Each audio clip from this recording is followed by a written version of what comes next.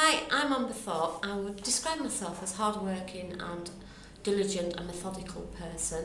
I'm always cheerful and always try to look on the bright side.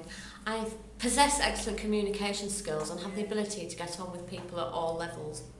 I have taken some time out of the work to raise my daughter, and now I'm hoping to either get a full-time job or for somebody to take a chance on me in the volunteering sector so I can get some experience. And if given the chance, I bring my previous experience as detailed in my CV, plus an open to change attitude, which will help me to gain new skills with an employer and hopefully gain employment.